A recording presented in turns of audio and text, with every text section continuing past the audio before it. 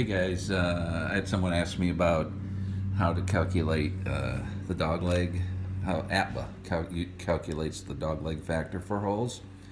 And rather than try to write something down, I thought I'd just put together a quick video of a few holes and show you my understanding of what the rules say in APBA. And if we take a look at the rules, you know, it says to move 25 yards perpendicular to the inside of the dog leg, and then count the yardage that is cut off at this point.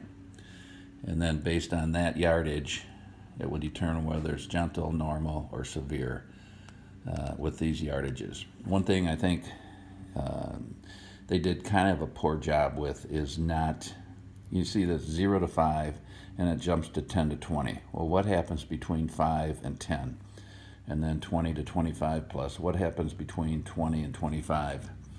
And I guess my general rule of thumb has been, although you don't really have to calculate the dog legs for APBA because they give them to you.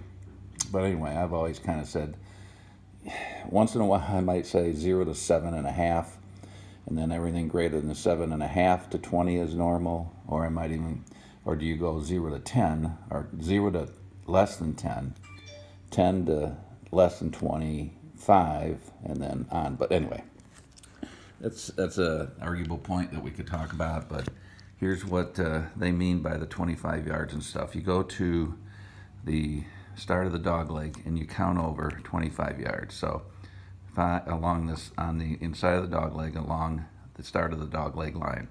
So you got 5, 10, 15, 20, 25.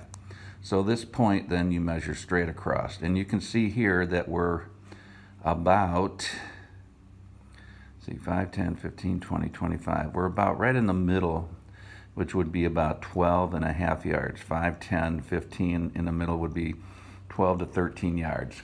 But regardless, you know, that falls in the range of 10 to 20. So this should be a normal dog leg. And let's see, down here. Yep, this is a normal dog leg. So very simple. I got a couple more here. This is, if we come to this hole, you got 5, 10, 15, 20, 25. So we scoot across here. It's a little more than 5 yards. And if you would round down, it'd be 0 to 5. So on this one, I'm guessing that it's a gentle dog leg. And yes, it is. So that's that one.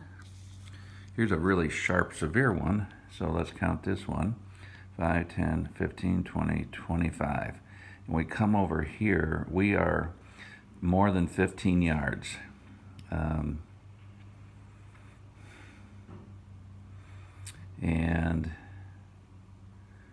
I'm not sure, let's figure, oh yeah, okay, so 5, 10, 15, 20, 25, we come over, we're about 22.5 yards. 10, that's 10, 20, somewhere between 20 and 25. Now this is where that falls in that gray area. You got 10 to 20 for normal and 25 plus for severe. Let's see what APBA decided to do here. Okay, they call this a severe dog leg. I think I could make a case that it isn't based on less than 25 yards, but if you look at this dog leg, I guess common sense says it's pretty severe. That's all I can say for that. And then the last example, 5, 10, 15, 20, 25. It's a little crooked here, but if we come over, you're at 5, 10, 15 down. That'll fall between the 10 and 20 range. I'm assuming this is a normal dog leg, and it is.